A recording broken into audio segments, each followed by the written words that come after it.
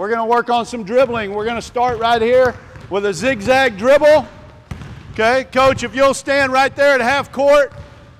Coach Henson, maybe right there at half court. Okay, so we're going to start here. Now, you only have 8 kids, so you can usually do this in one line. So we're just going to start right here next to the cone. You're going to come up to this cone right here. Now, what you can do with your kids, depending on the age level, is you can rotate through these. So right here, the cones are the defenders. Just have them stop and cross over and change hands. Here, cross over and change hands. Here, cross over and change hands. When they get over here where Coach Canfield is, keep the ball away from the cone and just snake through it. You only have a half court, so this is only set up for a half court. When you get to half court, go right towards Coach Henson. Coach Henson is the defense, okay? So you're going to be dribbling right up to the defense, and then what we want you to do is stop, back up, and cross over and go around him, okay? So that they don't just run through the defense or dribble up into 2 or 3 people. So you want to pretend that this guy's a monster, 2 people, whatever you want, okay? You know, however you want to present it to the kids. Don't let this guy get too close to you, okay? Ready? Go. All right, next guy, go. Next guy, go.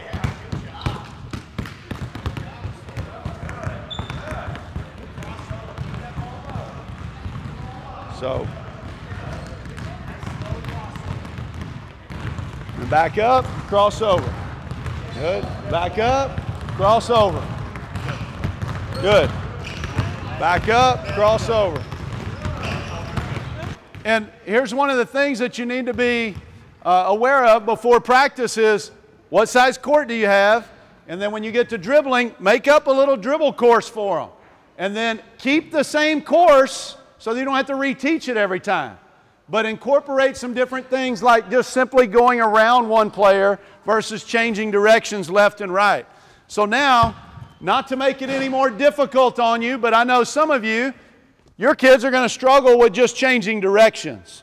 But then there's other kids who are going to know that for sure. So here's some things you can add to it. You have a half court like this, do the same thing there, but then come down in here, cross over, go around this other thing right here, and add a shot to it, okay? But before you do that, we're going to give you one of these to help you see a little bit better, okay? These are called dribble glasses to keep you from looking down, okay? So we're going to give you one of those, all right? And she's going to pass them out down the line, and then we'll share them so you all kind of get the taste of it. But they're pretty cheap to buy, you know. Ready? Okay.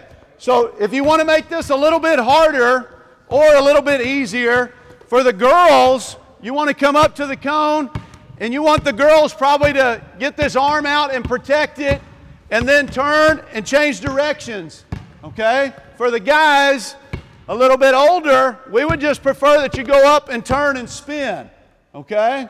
And do that. Rather than putting the arm out, we'd like for the guys to just go ahead and turn and spin. But the girls, takes them a little bit longer at an earlier age, so they put that arm out there to protect the ball and then turn. All right, go. Turn, turn, turn your body, turn your body. There you go. Good. Turn, good. Good. Turn, good. Turn. Yes. Yeah. And we'll have them come in and shoot a shot. Look at y'all, all look good. Get them on video right there. Go around, go score.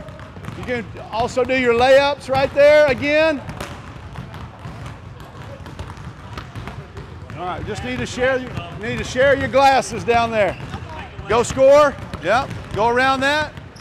Cross over here. Go score.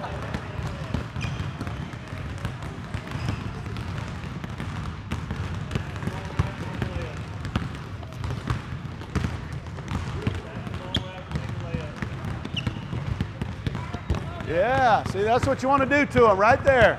You want to challenge them. There you go. Good.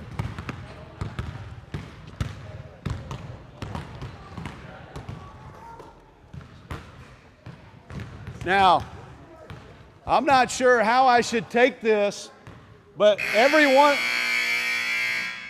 of those kids up there are pointing and laughing. So, I'm not sure how we want to do that. But at the same time,